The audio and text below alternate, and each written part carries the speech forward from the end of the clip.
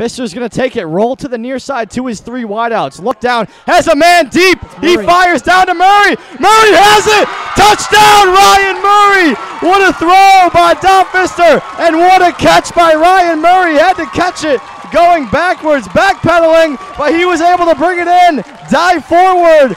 Touchdown, Spartan! His body. Folletti's going to take the ball, and it's going to be a screenplay to Campos. Oh my God! What a hit by number 15, Dom Pfisterer. Oh my God, he almost took Camp's head off. Oh my God!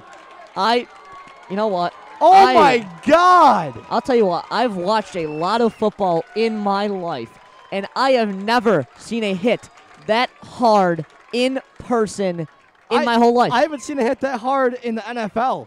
Oh, no. I'm not even exaggerating right now. That hit was the hardest hit I've ever seen.